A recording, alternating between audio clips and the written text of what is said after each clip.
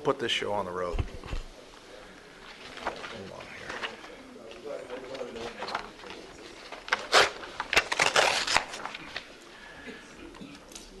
All right, let me call to order the Fox Canyon Groundwater Management Agency meeting for Wednesday, October 23rd. If you'll rise, please.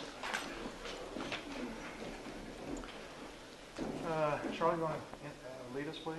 Please place your hand over your heart and follow me in the pledge. I pledge allegiance to the flag of the United States of America and to the republic for which it stands, one nation, under God, indivisible, with liberty and justice for all. All right. Okay. Roll call, please. Chair Mulhart? Chair Mulhart? Yeah, here. Is your microphone on? I believe so. Yeah, there it is. Okay. Hear it now?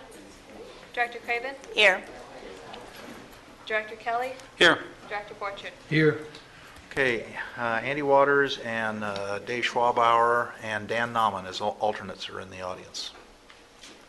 Anybody else hiding, sleeping on the floor that we have to wake up? Okay. Agenda review. Chair, there's one small change. The correspondence included as part of the administrative reports in item 5 should be labeled at the bottom items 5E 1 through 4. Instead, they're labeled 5F 1 through 4. Other than that, no changes. Okay. Any other changes, corrections to the agenda? Any objection? Okay, hearing none, it's approved. Let's deal with public comments. Anybody in the public want to address the board on issues not on the agenda? Okay. Board member comments. Welcome back. So this is the GMA. Have we met in this room before? I don't recognize it. Okay, we have a consent item, please. Approval of minutes. Move the approval. Second. Motion and a second. All in favor? Aye. Opposed, hearing none. Informational item. Robert. Oops. Good afternoon, Chairman Mulhart and directors. For the record, my name is Kathleen Rydell. I'm here to present the update on the Las Postas Users Groups meetings. And this morning, that was our first meeting since the last FCGMA board meeting, and they had a meeting this morning. And the topics they touched on were the Las Postas infrastructure study. They provided an update on their committee meeting. There was the Las Postas groundwater export policy committee update. Mr. Aranio, the chairman of the Las Postas Users Group, following me, will give you more information on these items. Based on specific groundwater management plan status, it is in progress, and they are reorganizing the chapters so that to more clearly line out and detail additional information on that.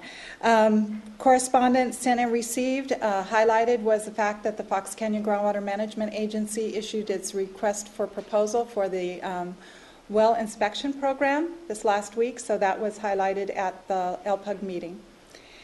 And then additional items, Solano Verde Crestview Mutual allocation, request for transfer of historical allocation. That was touched on, and it was brought out that the executive committee meeting will be discussing this at the on November 15th. Upcoming M&I allocation adjustments. This was just at the executive committee, and so that they appreciated, it was brought out that LPUG greatly appreciated the flow charts that were prepared to show the process in which the well applications go through and all the steps that the agency takes to get those processed and what additional steps would be incorporated if we went per their proposed ordinance code change. And so that was further discussed, and I understand that Carol Schoen has provided additional information, we haven't seen it yet, to further simplify that process. And so we look forward to receiving that. They looked at 2 FCGMA well permit applications this morning. One is going to go back to them, and one they had no comment other than requesting that for Ferraro's replacement well, that the original well that they're having difficulties with is destroyed when they get the replacement well. And then they discussed the ground, was going to be item 5 for the last FCGMA meeting, water level trends, those groundwater maps. They discussed that briefly and recognized that there's an upcoming technical meeting coming up on October 28th. And then we reviewed today's FCGMA agenda. So Okay. Robert Arania will provide further details. All right, thank you. Excuse me, quickly. The October 28th technical meeting, what is that?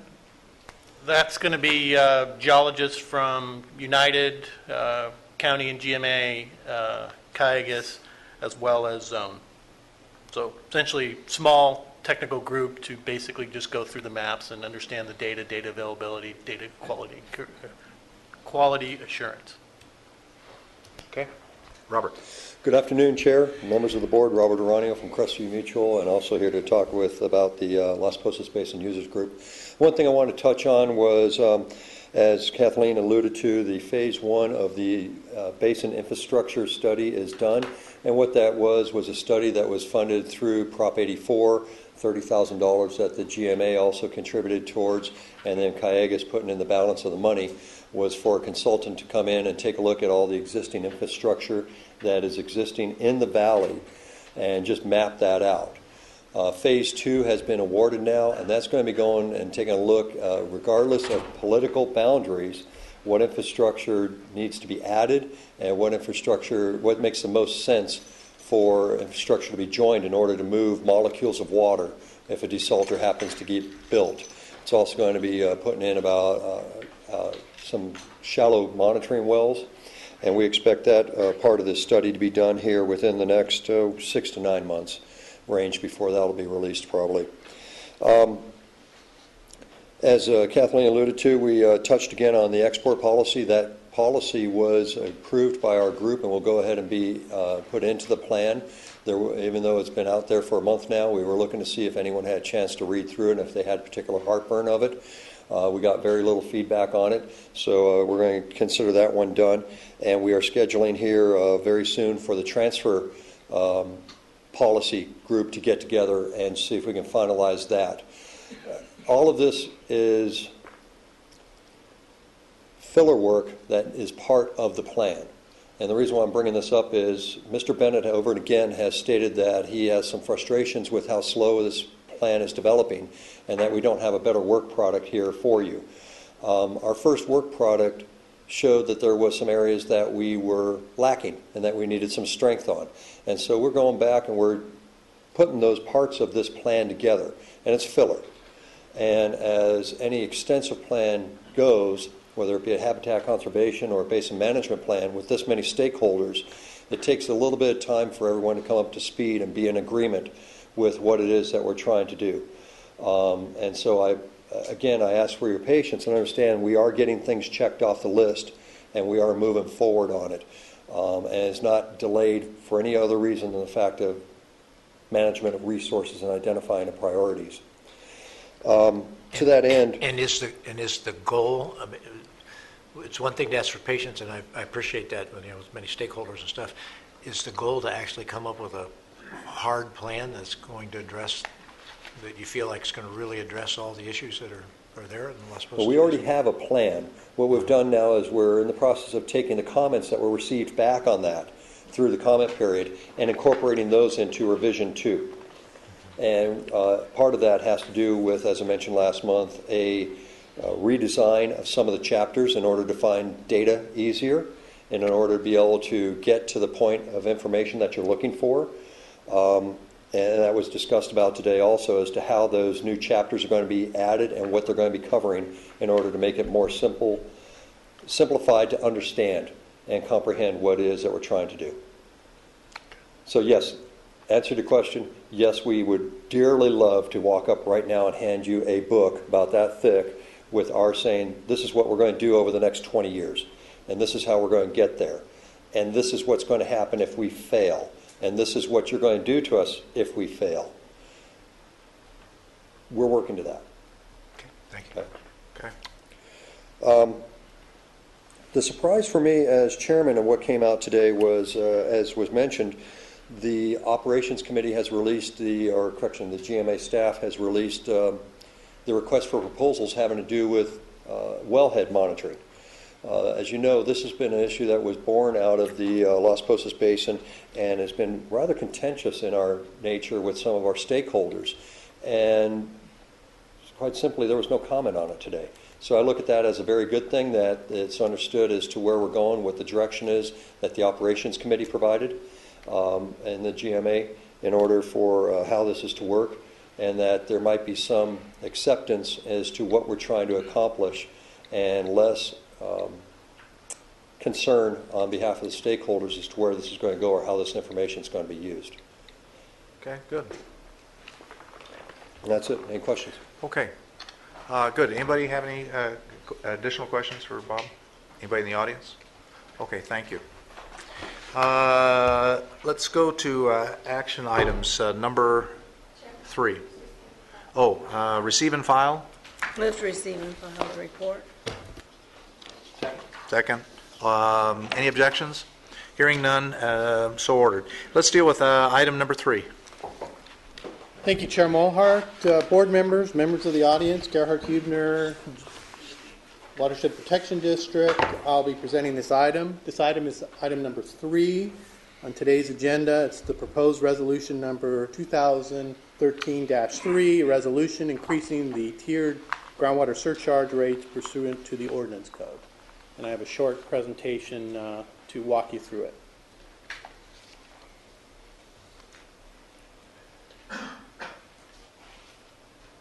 So, a little background. Historically, the agency has tied its surcharge rates to Cayugas Municipal Water District's Tier 2 water rate, the imported water rate. These Tier 2 rates, as I understand it, are set to recover the cost to import potable water from Metropolitan Water District. Cayugas has stated intent. In fact, I believe their board, per the minutes that I have adopted an increase in that Tier 2 water rate that will take effect on January 1st to $1,315 per acre foot. Some more background for you, a little bit of the agency's history in terms of its surcharge rate. Back in 1998, the surcharge rate was $725 per acre foot, increased in 2008. 2009, it went to $1,150 per acre foot, and you last revisited this issue in December 2010. You established 3 tiers at that time, with $1,105 as the baseline, and that was effective January 1st, 2011. So today we have a proposed resolution before you. It proposes the same 3-tier rates that you established back in 2010. It essentially inserts the new Tier 2 rate within those tiers. So you can see for the first tier, 25 acre feet or less above their historical allocation, a person would be charged $1,315. 25 acre feet above to 100 acre foot would go to $1,565, so that's an increment of $250 per acre foot. And then for the large extractors or those above 100 acre foot per year, that tiered rate would be $1,850. Essentially, that's $500 or another $250 above tier 2. The proposal is to make it effective in line with Cayugas's increase. So it would take effect January 1st, 2014, and at this time we have not included an automatic increase. Essentially, we haven't tied it to any future increases of Cayugas, but that's certainly something that you can consider. So in conclusion, again, these are similar to what we've done in the past. Cost and reliability of imported water continues to rise. These tier rates are to account for the cost of new water. Again, I want to emphasize we don't propose these as a revenue generating mechanism. This is a disincentive to over extraction. I want to point out, again, has it been effective? We looked at the data. Essentially, we had 6 operators this past fiscal year, one in particular that has in the past incurred the most surcharges. So essentially, we believe it has been effective, kept it to a small number of folks. And in fact, the most recent statement, I looked at the data, we had just 3 operators in surcharge. You have a number of options today that you can consider. You can leave the surcharge essentially where it is, will remain in effect, and Resolution 2000-7 essentially stays in place. You could basically go back to the 1-tier rate and fix it at $1,300. That would be in line with past practices, or some higher rate. Or what we've proposed, a tiered rates, 3 rates, adjusted to the new Cayugas Tier 2 rate of $1,315. And that is our recommendation, option number 3, and that you adopt Resolution 2013-3. I'd be happy to answer any questions.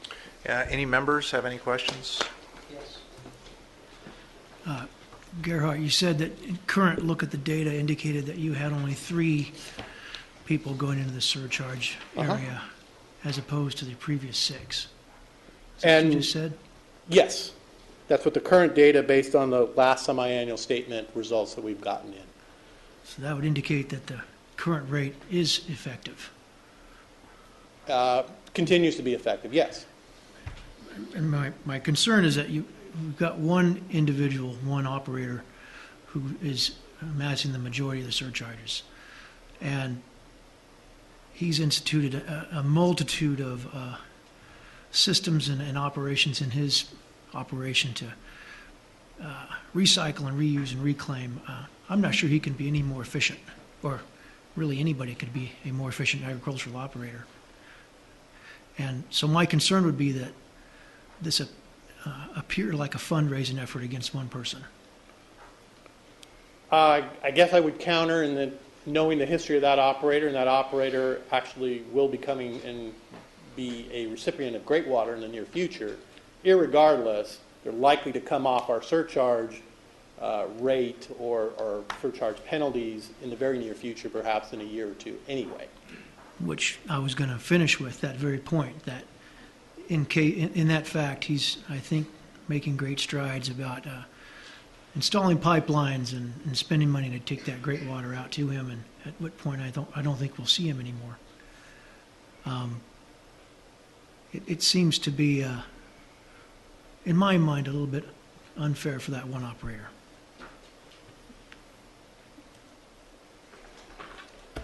Well, I'll weigh in.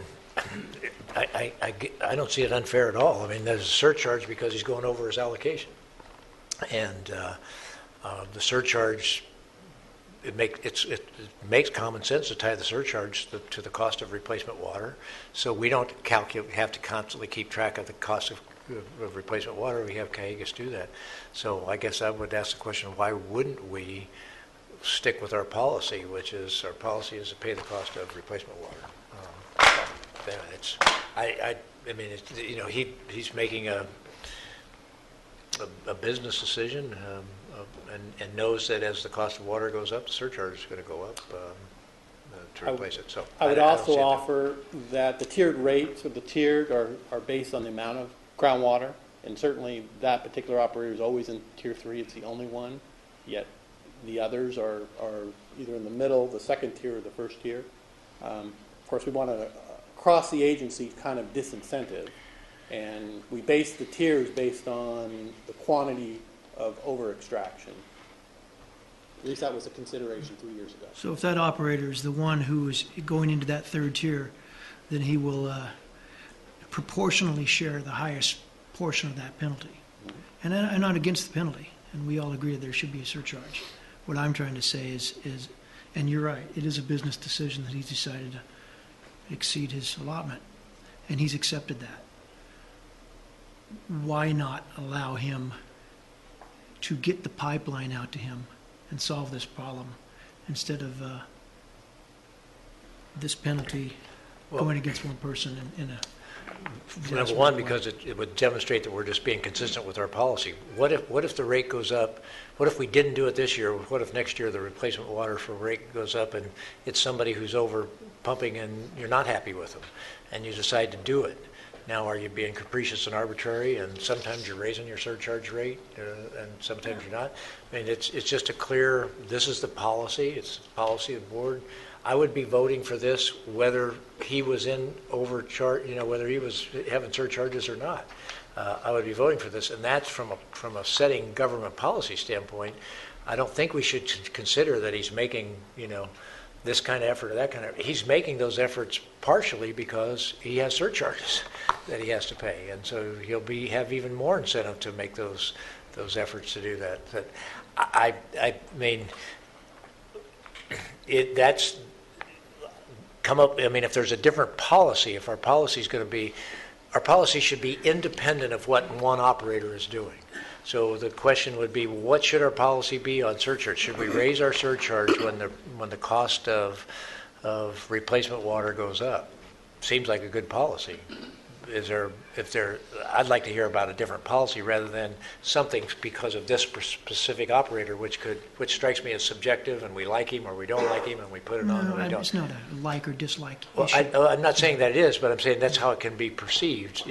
So what's the policy that you would replace this with? And I don't know if I agree that we've had a consistent policy of tracking Callegas every time they make a jump. I think the idea of the policy was to disincentivize overpumping, and I think we're doing that. And it's indicated by the record search that it is having a good effect, the effect that we want. Well, I could be wrong. I mean, it is. So speaking from an agricultural person's point of view, that this individual has been amassing these surcharges for a number of years, and yes, it's his decision, and it's a business decision that he's decided to go with. It seems a little bit capricious in my mind of us to continue to stick it to the one guy. What have we consistently raised the rates as the new replacement water? I don't think that's the case. Since it got tied when this particular case was first discovered and brought to our attention. That discussion happened, and that's when it got tied to the rate, and it's been tied to that rate since then. And I believe that was somewhere in the 2007 or 8 range. And the discussion was we need to disincentivize, and that's when the replacement water got tied. Prior to that, it may or may not have been. I don't know. But for the last 5 years, that's been the policy.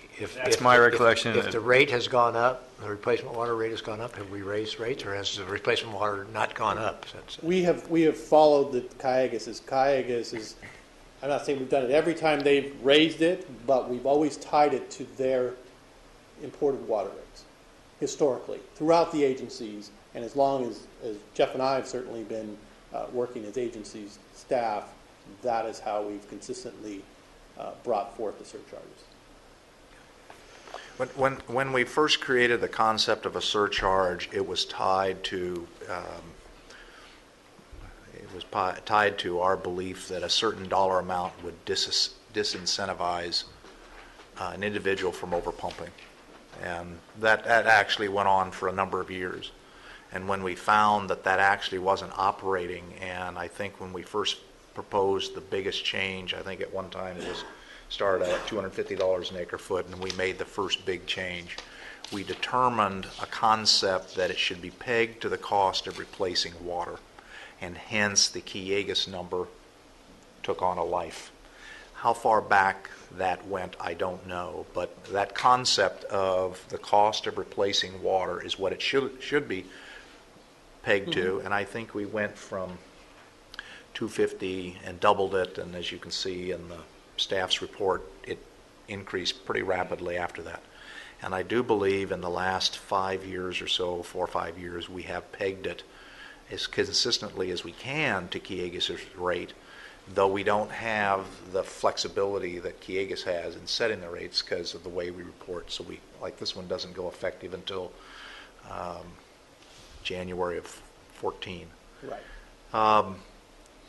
I'm hearing both arguments, and I guess my lean is that if you take out the operator equation of this, then personalities and business decisions don't weigh in.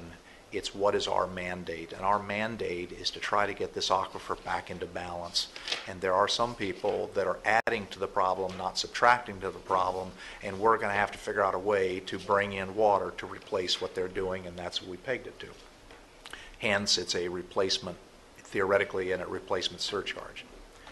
I also know that the message I've heard repeatedly from the constituents is we've got to find new sources of water. And the only two new sources of water that I know of, potentially, are expanding the GREAT program from the existing one facility to the next two skids. The GREAT program contract, as it's written, is a term, I believe, of a 2-year test period, then it goes into a 10-year period. John is sitting here, so that's a total of 12 years. So having growers make a calculated business decision that they need to participate in the process of bringing new water in because the cost of trying to mine the aquifer is an unaccepted, I think speaks to the fact that we have to make sure that the cost of replacing water reflects what it's pegged to in Cayugas. And it's not for or against any operator. It's frankly an issue that I don't think in this position I need to be looking at. I think I need to be looking at keeping a policy in place that pegs it to replacement water, because in fact the message I get from the growers is find me replacement waters, and a group of growers have gone out and invested and will invest with the city of Oxnard into the GREAT program.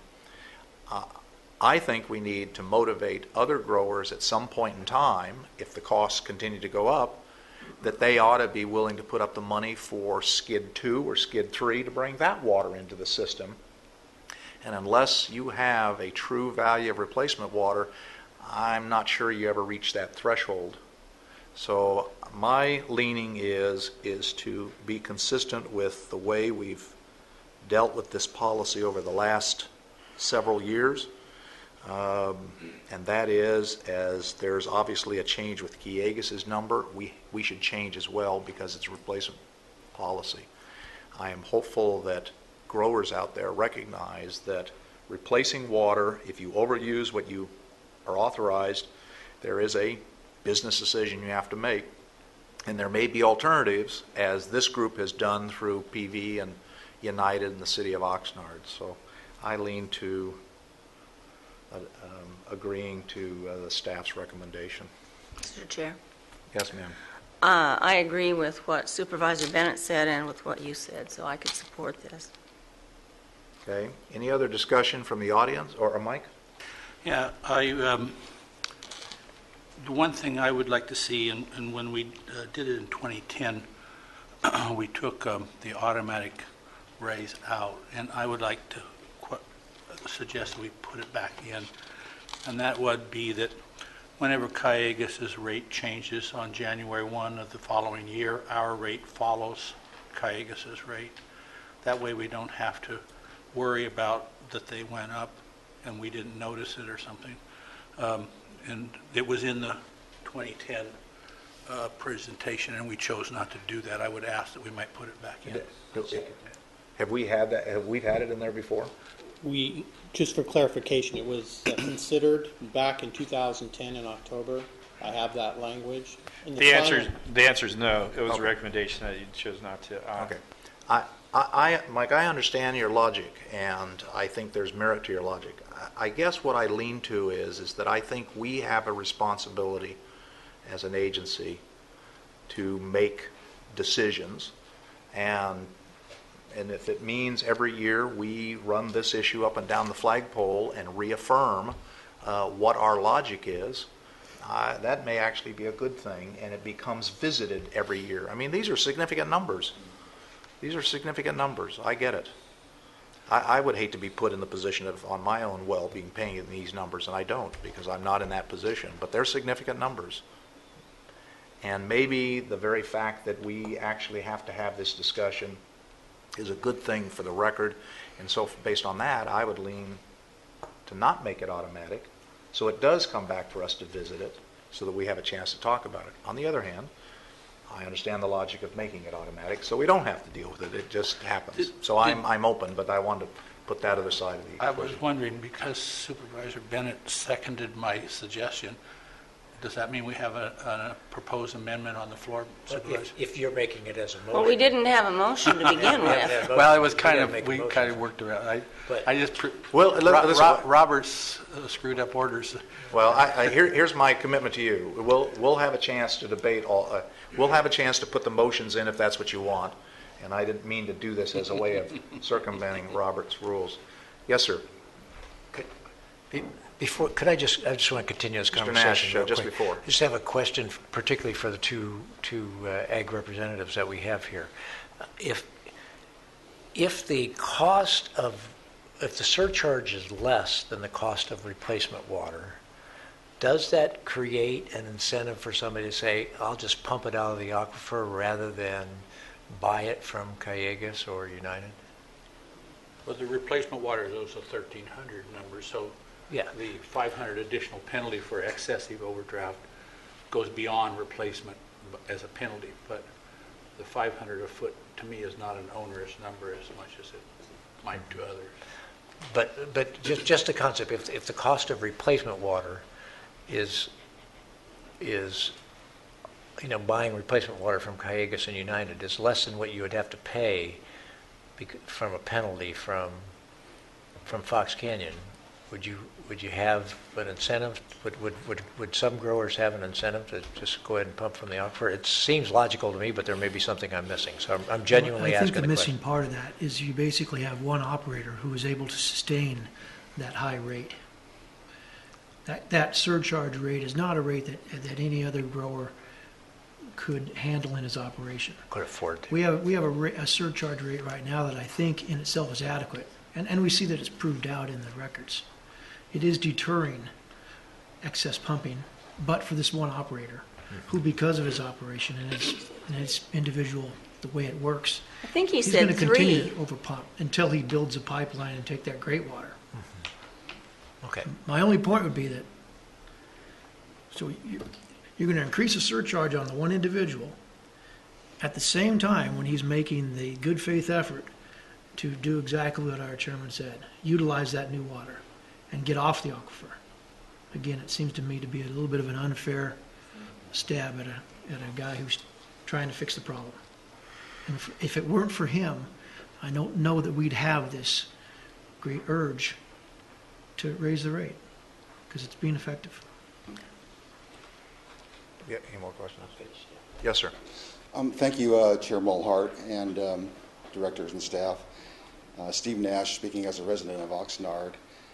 And I don't really have anything new to add to the conversation except to say that a unit of water, you treat a unit of water the same everywhere within the basin, and I don't believe it should be treated the same. A unit of water from this particular area out in Pleasant Valley should be more expensive. I know you can't really do it that way, but it should be more expensive than a more easily recharged area of the basin. Now, this has to be based on economics. I mean, plain and simple.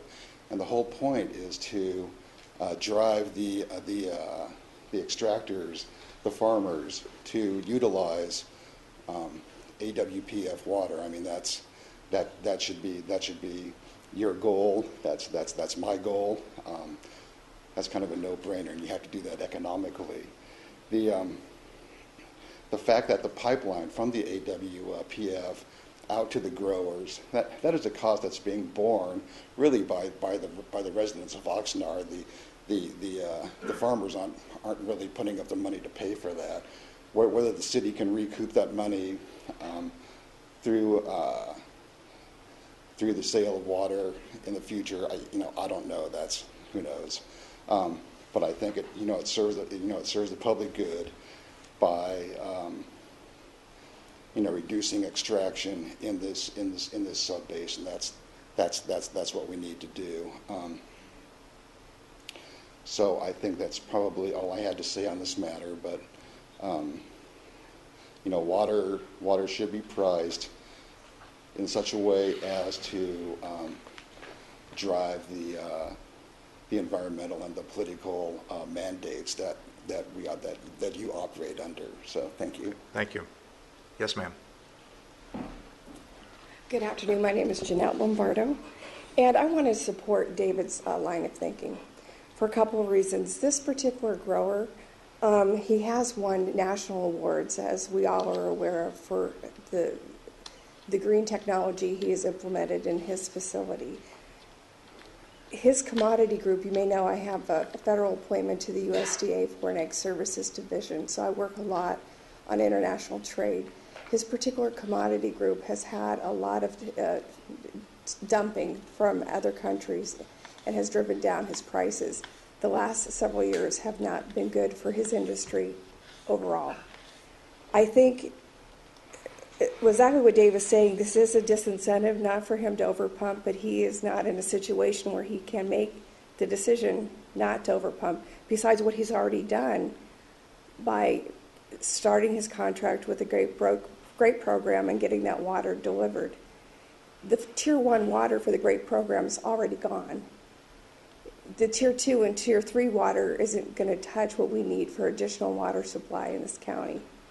But he's taking that great water, which is actually probably going to cost more than this surcharge.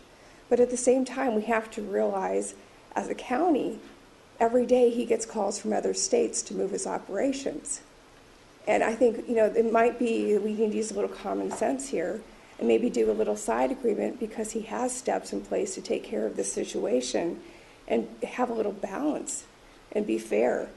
And look at the tax revenue that would be lost and the jobs that would be lost if this operation did leave the county.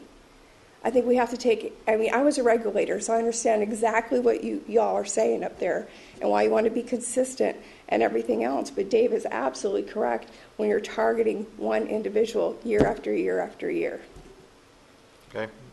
Thank you. John? Good afternoon. John Matthews, Pleasant Valley County Water District.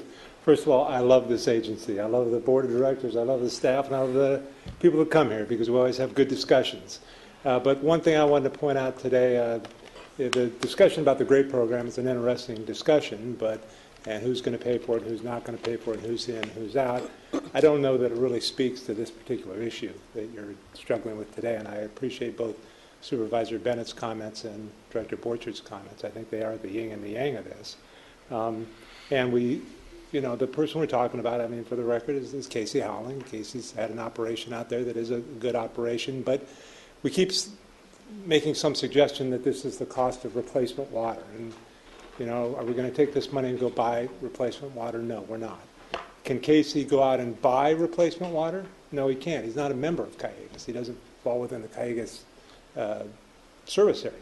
So he's going to pump. So I think your discussion today ought to be, is the surcharge fair? Is it one that you feel comfortable with? Do you think it will solve the issues that you've already tried to address, which is trying to get people not to pump from the groundwater basins? And the discussions, I think, vis-a-vis the GREAT program, whether we're going to be online, when we're going to be online, who's involved. I'll tell you this, I'm also troubled by the concept that even the first skid is closed. When I drafted the contract, we made it specifically clear that a lot of that water is, in essence, excess water that will be available to farmers that want to come and purchase the water. It is going to be more expensive water than what they have right now. But that water right now is not fully subscribed for the very purpose we didn't want to fully subscribe it and have some people feel like they were left out. If there's someone that wants to come to the table and participate in it, there's provisions in the contract that allow for that. But my comments to you today would be, just focus on the surcharge. Whether or not you ought to think there ought to be a tiered rate.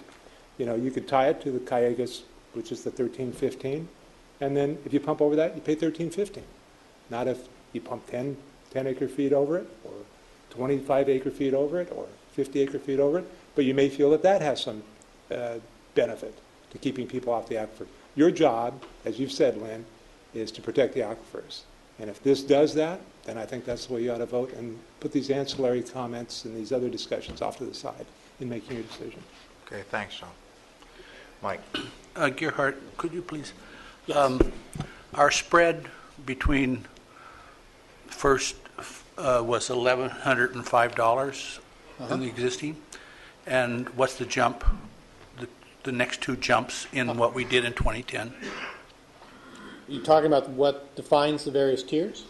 The fines in 2010-07 that we did Yes. start out at 1105. Uh-huh. So what's the second level?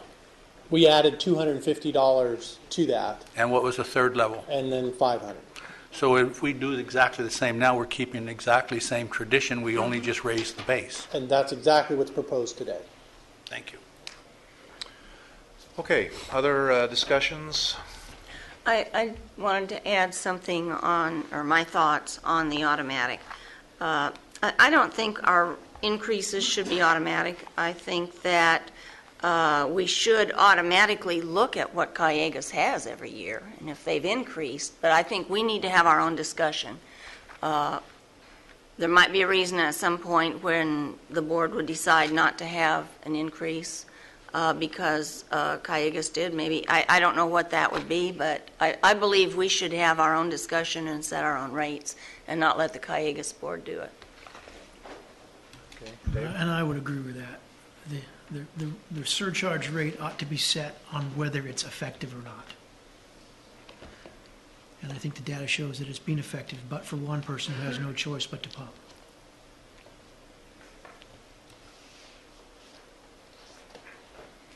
Okay.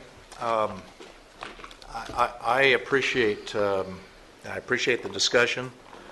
I think you run a real risk if we start having a huge discussion on one individual and the effects on that one individual for a variety of reasons.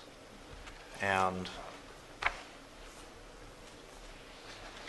I think it's better that we not go down that road because that discussion could go on for a long time. And I don't think that addresses the issue. And the issue is we generated surcharges as a disincentive. We found for a long time they were not effective. We then made a policy decision to tie them to the Callegas rate. We don't do it automatically. We have a discussion. That's what we're having today. We modified our protocol that we go to a tier rate, as I understand it, through the first 25 acre-feet. They're paying at the lower number. They only pay the marginal difference as they move themselves up. And given the fact that the policy is that we've got to figure out a way to continue to disincentivize, and if the rate's going up, we've pegged it to that rate. I'm comfortable pegging it to that rate and carrying on with our policy. Based on the discussion here, and I appreciate the discussion, and it is a good discussion. I appreciate making sure we hear the yin and the yang, as was pointed out, of these issues. I mean, it's good for all of us. But hearing what we've said here, this is what I think is the appropriate motion for us to capture this. I would drop the issue of the automatic cost increase at this point in time. I might just quickly mention one of the ways that some people have done this, because it is appropriate to say we should definitely do the rates, which would be that staff is going to automatically do it unless, and they're going to agendize the item, and we would have to take some action to not do it. That would sort of memorialize that our policy, that we're sort of, so we don't say, well, this year we didn't do it because we have a friend that went over or whatever, that kind of thing. So that's a way that you could do it. But I'm willing to drop that also at this point in time, but I would like to have the motion memorialize so we don't have the concern again about whether this is our policy, and that is that it's our policy. We have to visit it to make sure we want to do it, but the motion should be our policy is that we want to review these surcharge rates each year and adjust them to the cost of new water as measured by Callegas's Tier 2, what is it? Tier 2 rate. But that will be a decision of the board, but that at least we're recognizing the reason we're doing that is the policy. Because I am uncomfortable suggesting that we should analyze any individual in our system as we're trying to decide on the surcharge. So all I'm trying to do is say I support staff's, so the motion is to support staff's recommendation and to reaffirm that the reason we're supporting it is because we have a policy that says we upon review would at least consider the adjusting our rates to the cost of new water as measured by CAGS. I'm not clear. Are you adding something to? Yeah, the only thing, to staff's recommendation, I'm adding just this, all right? That the reason, I support staff's recommendation, and the reason is because that is our policy to adjust the rates based on increasing cost of new water, which is... Okay. Okay, I still don't know if you're adding words to this, which says... yeah, the motion or just... if you are simply stating your reason for supporting it. No, I was trying to, I was trying to make that as part of the motion so it would go on the record. So you're adding words to... Yeah, so it'd go on the record so that some people would not wonder why are we doing this, or we're doing this because this is the policy. Somehow, somewhere, I think we ought to make sure we affirm that that's the policy of Fox Canyon Aquifer at this point in time. It's not one we have to follow, but our policy is we're going to review when the cost of new water goes up. That's something we should review because we should review that surcharge. I'm just Steve. asking Al if we can add a policy that wasn't on the agenda. Well, to the extent that the recitals and the resolution embody that policy, I don't think it's really necessary. Certainly, Supervisor Bennett can affirm that for the record. Also, I would point out that the ordinance code does provide for the surcharge rate to be set at the cost to import water, which is the rate that we're discussing here. But there's the additional component of groundwater conditions, which may or may not support a surcharge adjustment. So I don't think it requires an additional action by your board to announce that policy or affirm that policy. I believe that's already set forth in the recitals. Where in the recital? We're not finding it. Well, taken as a whole is what I mean, in that the Cayugas Tier 2 rate has risen, and therefore your board is elected, or would be electing to adjust the surcharge. That's fine. I don't want to confuse everything. I just move staff's recommendation and go. We've had enough conversation here that I think the record would Could I ask if it wouldn't satisfy all of us if we just said to be reviewed annually at the November meeting? That way they'll have to calendar it and we can Well, I go think through this on a regular basis. Well, let's not. My recommendation is not mixing a bunch of apples and oranges. The apple that's in front of us, do we adopt Resolution 2013-03, which is staff's recommendation? You move that, and I'll second it. Okay, so that's the first question that I need a motion on. The other one could deal with administrative issues directing staff. We want to see this on Direction to staff. Direction to staff within a reasonable time after Cayugas adjusts its rates and prior to the rate setting process. It needs to be on the board agenda so we can either affirm it or deny it. So that'll be a staff recommendation to do that. Okay, Dave, you wanted to say something? Okay. I don't know why you wouldn't just leave it up to staff and let them decide when they think that we've got a surcharge rate that is ineffective. Okay, so I think we can deal with that issue administratively. So let's just deal with the Resolution 2013-03. Do I have a motion to adopt? You have a motion and a second. Okay, the motion, and who's the second? I was. Okay, you made the motion, Steve? Yes, and the second. Okay. Any other discussion from the members? All right, let's have a roll call, please. Chair Mulhart? Yes. Director Craven? Yes. Director Bennett? Yes. Director Kelly? Yes. Director Fortune? No. Okay, let's deal with item number 4. Chair Mulhart, board members, members of the audience, my pleasure to be presenting this item as well. It's item number 4. It's a request to cost share for 1 year a portion of the watershed coordinator position for the Santa Clara River watershed. I have a short presentation. Of course, you also have the written materials in your staff report and your package today, as well as we have representatives who can answer some questions. Okay, let's go through the presentation quickly. Okay, very good.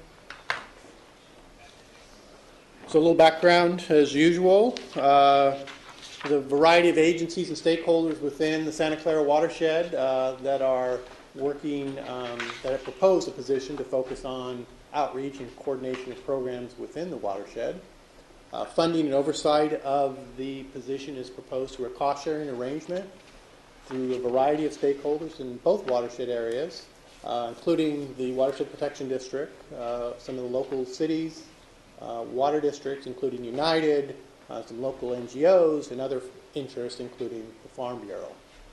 The cost is estimated to be $65,000 annually, and this position would be housed or employed by the Nature Conservancy. And that's similar to an arrangement that the Ventura River Watershed Council has also employed. They have a position, they have a watershed coordinator, and that position is housed with one of the non-governmental agencies, the Ojai Valley Land Conservancy. So I've already said that first bullet. Starting on a year-to-year basis, this position would, and this coordinator would seek additional funding for the out years. Some of the things that the coordinator would do, including coordination of some of the watershed management activities. They would also, per the management goals, if there were established mission and vision statements, they would coordinate some of those activities. They would work with the stakeholders to implement some of the assessments of current conditions within the watershed and identify any data gaps. And they would compile some of the technical studies that have already been completed and compile those into a watershed assessment summary, which ultimately would lead to a comprehensive watershed management plan. Some of the benefits of a watershed coordinator would include some regional cooperation, working within the watershed with many of the agencies, entities, and individuals to enhance the watershed's water resources. It would also include information sharing in a forum for discussion. For example, there are state and federal funding sources, and as some of those decline, it would be increasingly important to use some of the best use of some of the limited local funding to develop some cost-effective solutions to some of the water supply problems that are facing the watershed.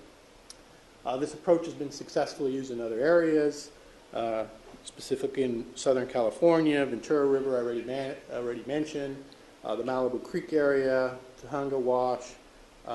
They've also greatly benefited from the presence of a dedicated watershed coordinator. And then funding opportunities, as you are well aware of, Prop 50, Prop 84, the county, through the Watershed Coalition Group, has been very successful in bringing significant revenue to the local agencies that's helped to pay for some of the needed infrastructure, habitat restoration, water quality improvements, and recreational enhancements. So those are some of the benefits. I've included in your packet today, you can see the cost allocation table listing the agencies that have committed and some that are in the process of being committed. The request is for $1,500 from this agency, which represents 2% of the total. We are recommending funding for 1 year, this $1,500. Small amount, the benefits that I've listed already, and a number of participants included in the watershed group. Oops. With that, conclude presentation. Be happy to answer your questions. Any questions? Move the approval. Okay, motion to approve and a second. Any discussion from the audience? Can we have a roll call, please? Chair Mulhart? Yes. Director Craven? Yes. Director Bennett? Yes. Director Kelly? Yes. Director Borchardt? Yes. Okay, we have some administrative reports. Any questions on any of those? Just a heads up, there is an executive committee meeting scheduled for November the 15th. It'll be at 2 p.m. and it will be in room 346, the Public Works side of the building. Okay. And any other comments? We have exactly 4 minutes to go to hit the 1 hour point. Should we wait or we just call it quits? Can I have a show? Oh. Okay, thanks. Meeting adjourned. Oh, do we have to receive and file Move the... to receive and file the informational Second. items. And a second. Any objections? So moved. Executive Director's report. Okay, here we go. See you in December. Happy Thanksgiving. What are you going to dress up for? I thought I'd dress up as a retired airline pilot. How about that?